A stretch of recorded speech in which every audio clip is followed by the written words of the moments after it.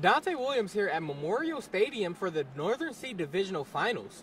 Plenty of athletes have already met the state qualifying marks, but for those that haven't, this is their last chance.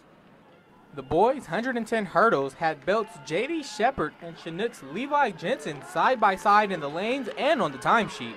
Jensen finished at 15.9 and Shepard with the very slight edge, taking first at 15.88. Girls' 100-meter hurdles came down to Bridget Reed from Turner and Claire Buckland from Sunburst. Reed came in at 16.79, right behind Buckland, who takes the cake with 16.08.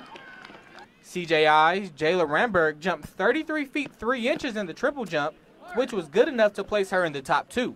But Cascades' Braden Johnson went 33 feet 7 inches for the first place mark.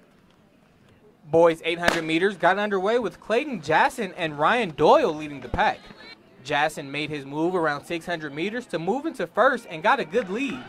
Doyle was down but not out. In the last 100 meters, he got a second win and reclaimed the lead before crossing the finish line at 2 minutes, 1.141 seconds.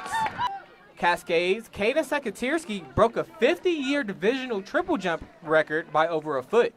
He jumped 45 feet 10.5 inches to ink his name into the history books.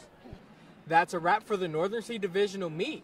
The state meet will be taking place on May 26th and 27th at Laurel. In Great Falls, crossing the finish line, I'm Dante Williams, MTN Sports.